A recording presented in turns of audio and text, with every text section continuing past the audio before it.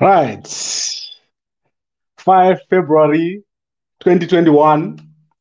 And today I want to quickly go through what has happened today with the story of Susan Mutami and Temba Mliswa. So a lot of developments happened today. And what happened today is there was new information, which I just want to quickly go through before I wrap up. I understand today is a Friday, so I want to do this very, very quickly. So today, a newspaper called Zimbabwe produced an article which had a lot of details. And the most important detail that they produced today was that Susan Mutami was in a 12-year relationship with S.B. Moyo, the late S.B. Moyo. And they have a baby together called Tendai. And that baby is around 2 to 3 years old.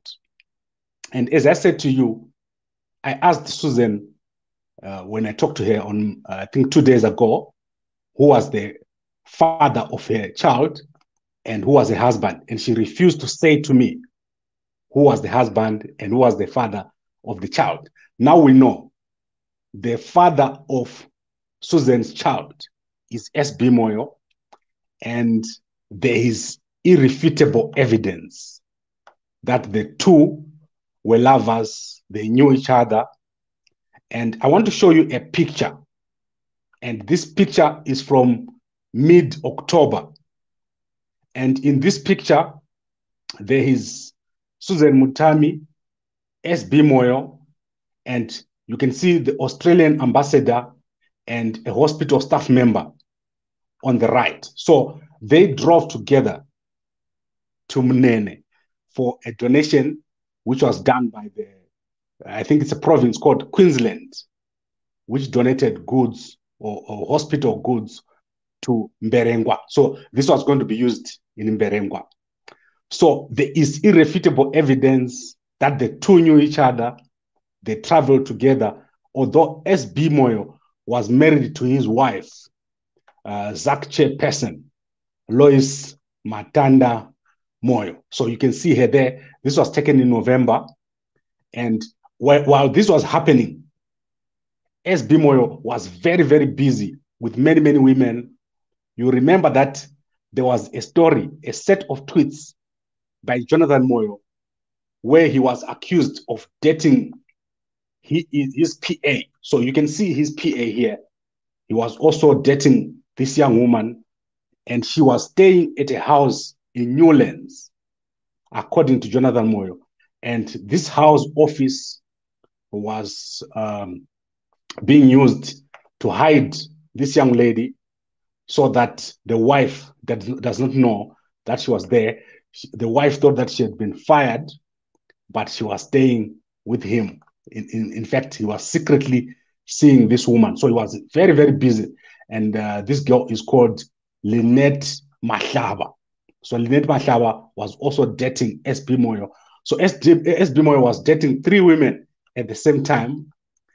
And it's not clear to me whether he was able to maintain these 3 women to be with them, to be with Susan, and then to be with Lynette, and to be with his wife, Lois, at the same time. So maybe this is how Temba got a chance to get into the picture.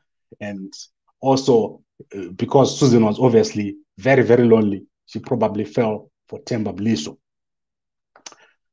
Then I want to go to the accusations. So today there were a lot of details revealed. And I want to go through everything that the newspaper revealed today.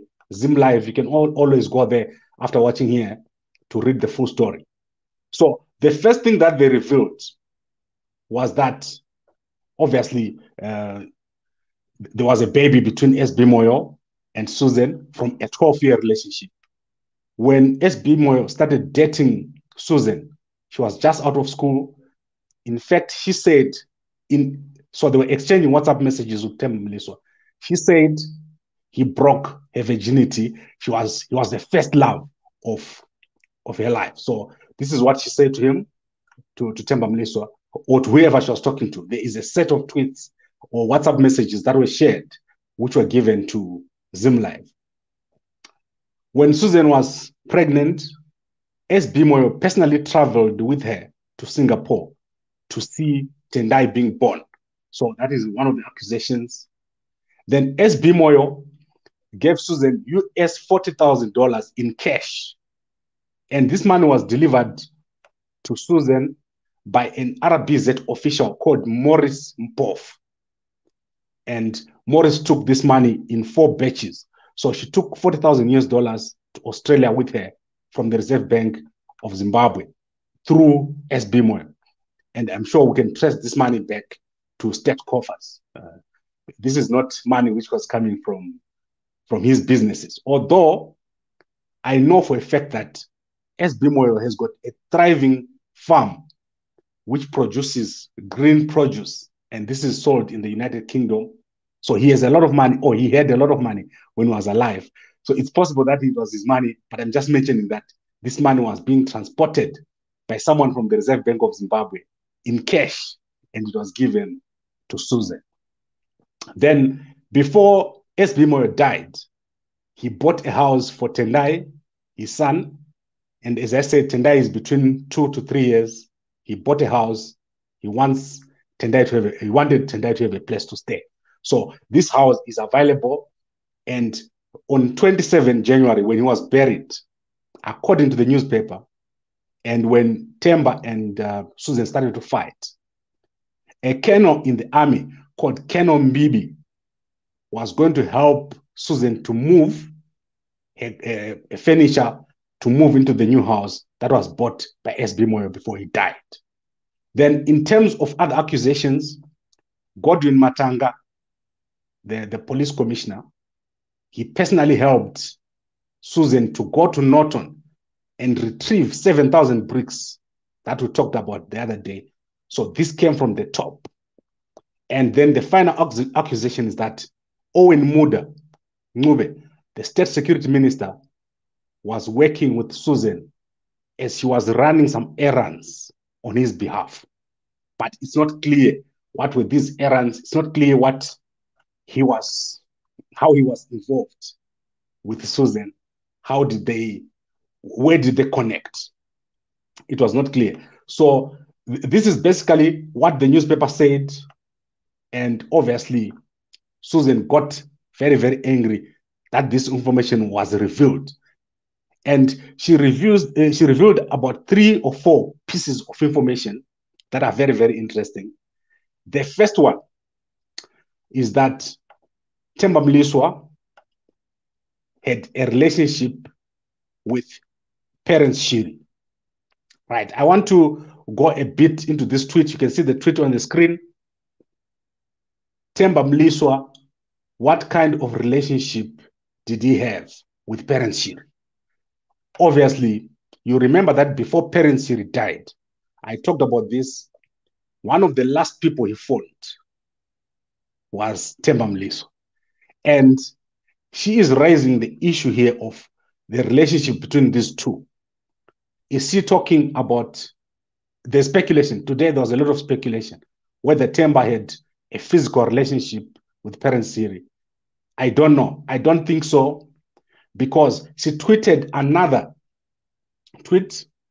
I want to quickly find this tweet. Right. So let's go to. Sorry, these tweets are just all over. Right. I want to show you this tweet here. Did he also tell you how General Chiwenga is suffering because he wanted his downfall? Did he tell you how he paid off Stan Kasquere's farm debts?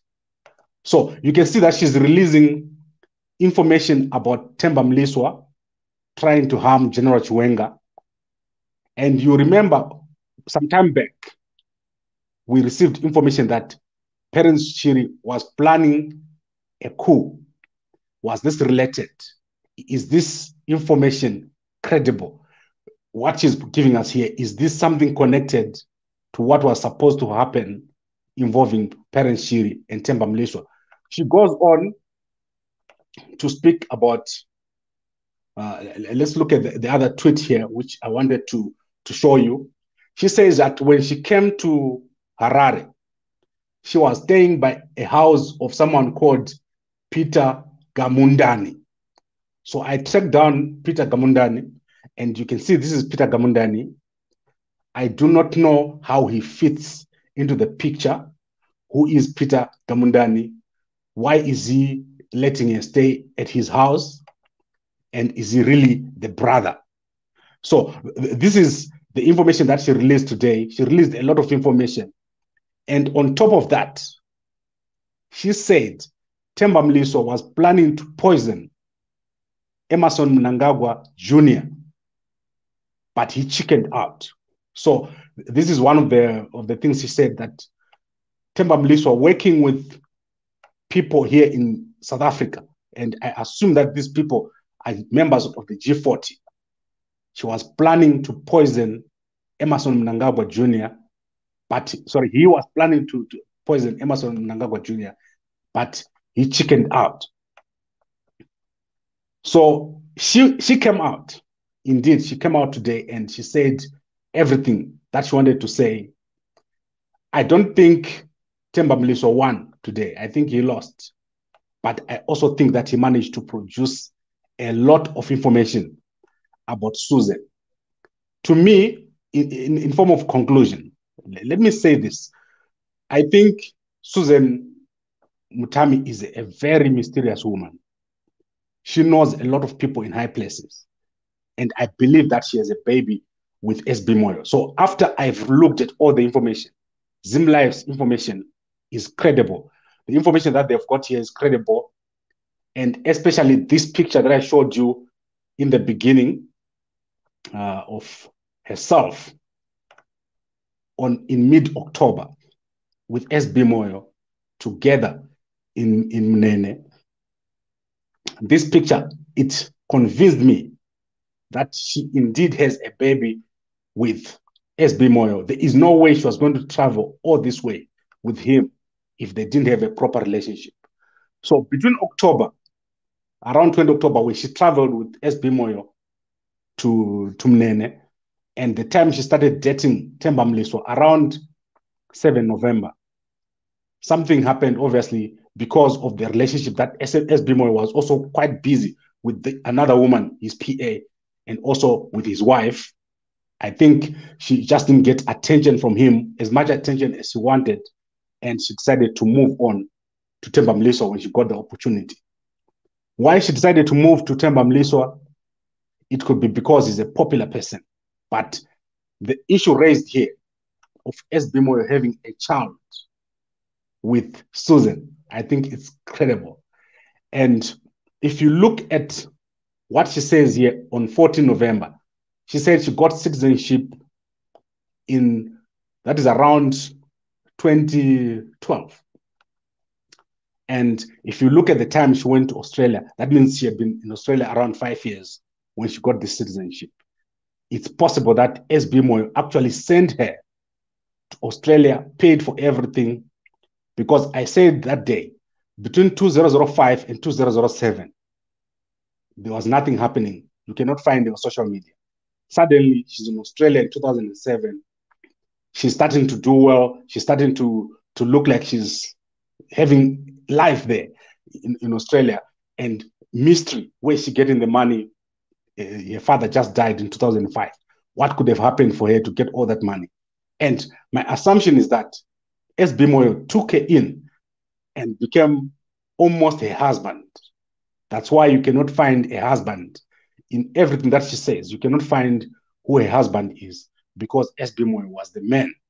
She probably traveled a lot between Australia and Zimbabwe to be with SB Moyo. So SB Moyo, very, very busy with this young lady and leaving two young ladies with no one, with no boyfriend when he died. So that is the PA. My understanding is that she's probably pregnant, or they were supposed to put her in the embassy in Cape Town. Now she's got nobody. And we obviously have Susan Mutami, very, very busy with a lot of tweeting and causing a lot of commotion as we speak, but also without anybody. A lot of people have been dragged into this Owen Muda has been dragged into this issue. July Moyo has been dragged in. The young lady from Norton has been dragged in. This is going to be a mess, especially for Themba Mliswa. If it is proved that he was trying to kill Emerson Mnangagwa Jr., he's not going to get away with it. He's going to be made to pay for that situation. If he tried to kill Emerson Mnangagwa Jr., a lot is coming on his way. If he's trying to kill or to make General Chiwenga suffer, he is going to suffer. He's creating a lot of enemies for himself, and it's not going to end well for Themba Mliswa if that is the case, especially given the accusations that are being made by Susan. Very, very dangerous accusations that she's making. And she's moving in the circles that you cannot understand how she got there at a young age of 32. There is no way she can be. This story by Zim Live, to me, it makes sense. The guys have got credible information here. And as long as Susan is not out here explaining herself, we are going to believe what she said in those chats. I know she exaggerates a lot. You can see from when she's talking that there's a lot of exaggeration. But I think the communication that she had with Themba, it's credible. All the tweets or all the WhatsApp chats that are going to come out, Themba has got his proper information, but she also is hammering him very, very hard, and she's putting him in a tight corner. I don't understand, though, if she has twins for Themba, what her plan is. If he gets killed or if he gets into jail, what does she plan to do? I also would want to know why Peter Gamundani is involved in this whole situation. Why did he have her in his house? Very, very interesting question. This needs to be explored further. What was she doing in his house? I also want to explore why the Australian embassy has got such a close relationship with her. What kind of links did she have with the embassy, and what kind of links did she have with the embassy have with the foreign affairs minister? I remember there was a story that SB Moyo was now starting a faction. What could have happened there? So we still have a lot. There's a lot that is going to come. These two are going to fight each other to the death if they are allowed to. So let's see what happens next. But from today's story, to me, Tendai, the son of Susan, definitely SB Moyo's son. There is no question about it. In my mind, I don't even have a doubt that SB Moyo had a son with Susan, that he had a girlfriend in Susan for many, many years. They were dating each other for many, many years since she was, I think, probably 18 or 19, took her to Australia and had a child with her recently, paid a lot of money, and then obviously died leaving her alone. Right. I want to quickly wrap this up. I want to look at Noni. Madara. Anomada wena mwana skana. Right. I don't understand. My Shona are not so good. Subtitle yenyu irikudomoka. Peace. Okay. When are you having Jonas to discuss this issue? Jonas is back on Monday to discuss politics. What I'm discussing here is deep conspiracy theories. Only Gambakwe can do this. Jonas is a politician. Where is Pugeni? Pugeni, I'm going to have him back very, very soon. In fact, I wanted to tell you guys something. The by-elections, as I said last year, they're going to happen around April. That is my focus, around April, like I said before. And I'm going to tell you who we're going to be supporting for those by-elections. And you know, when we support somebody, we are going to really support them very, very hard. And it's not who you expect. We've made a decision on who we're going to support for the by-elections. Wasn't SB Moyo sanctioned? How was he selling his farm produce in the UK? this question is very, very important. I know he's selling his produce in the UK, and I don't know how he's doing it. So maybe you could ask the UK guys how he's doing it. Oh, okay, he's dead now. But when he was alive, he was selling his produce in the UK. So I don't know how he was doing it. And I've got very, very solid information to that effect. Maybe he's not on the sanctions list. I don't know. Because remember, he traveled to the UK. And remember, the UK supported the coup in Zimbabwe. So maybe the Australians and the UK people, I don't know. Maybe they were supporting SB Moyo. I don't know. Something's happening there. But the fact that General Chwenga is being said was in trouble with Temba, and SB Moyo is coming up. I just don't get what was happening there with Temba Mliswa. Why would you want to kill Emerson Mnangagwa Jr.? Why would you want to kill General Chwenga? And why be so close to Parents Shiri? What was the plan there? This is very confusing, but don't take this lightly. The young lady's information that she's producing, to me, makes a lot of sense. She's got all the information. Temba was very, very close to Parents Shiri. But two of the people that I was speaking about are dead. That's all that we can all agree that they're all dead, the two of them. Then Tafadzwa Maukazuva. What I will do is I'll tell you who I'm going to support because we've assessed the political environment, we've assessed all the players. I now know who is who. So in preparation for 2023, we have to support the right people and want to point everyone to the right side to support. Who is the genuine opposition? We now know. And we're going to be revealing it as soon as the ZEC announces the dates. So I don't want to keep going. I think it's clear SB Moyo had a son with Susan. And it's clear that they knew each other. They spent time in October together. And also, SB Moyo was very busy with other women, another woman, Lynette Mahlaba here, and his wife, obviously. And you can see at the center there is Nyirongo, one of the pastors at Makandiwa's church. I don't know who's on the left. So this whole thing has mixed in a lot of people. And we're going to see more. And obviously, the Australian embassy. I don't know what they were doing with these guys. Something is happening there, but we'll find out very, very soon. Right, it's a Friday. Let's not keep going. Thank you very much for watching. And I'll try to be back tomorrow. We're supposed to have a sermon today, but our pastor was not available. So we'll try to have it on Sunday. Thank you very much for watching. And we'll be back again